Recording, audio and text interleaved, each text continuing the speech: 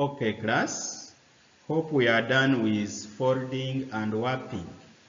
This time let us look at faulting. We need to define faulting and briefly explain the causes of faulting. So what is faulting? Faulting refers to the fracturing or cracking of the crustal rocks which results into rock displacement.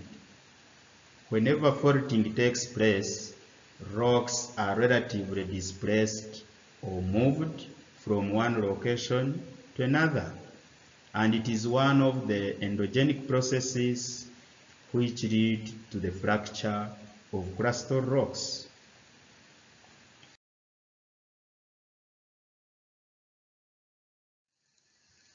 A fracture.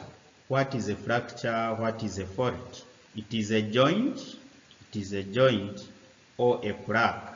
It's a line of weakness in the bedrock after faulting.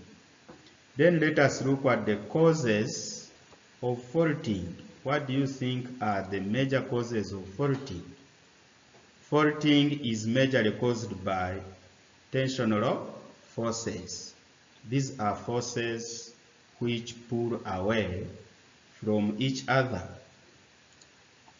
Then it can also be caused by compressional forces, especially when these forces which push towards each other are too much and strong.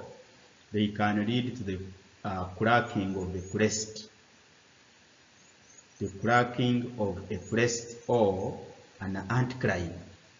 That's why anticlinal faults are formed. Then another cause might be forces of warping. When they are also beyond and strong, faulting can occur. Earthquakes. These vibrations of the Earth's crust can also result into faulting. Then plate tectonism. At the margins of the plates, at the plate boundaries, when plates are diverging, when plates are converging, when plates are sliding or sinking, this can result into faulting. Lastly, man's activities like mining, road construction, or construction of houses can also lead to the fracture of rocks. Thank you.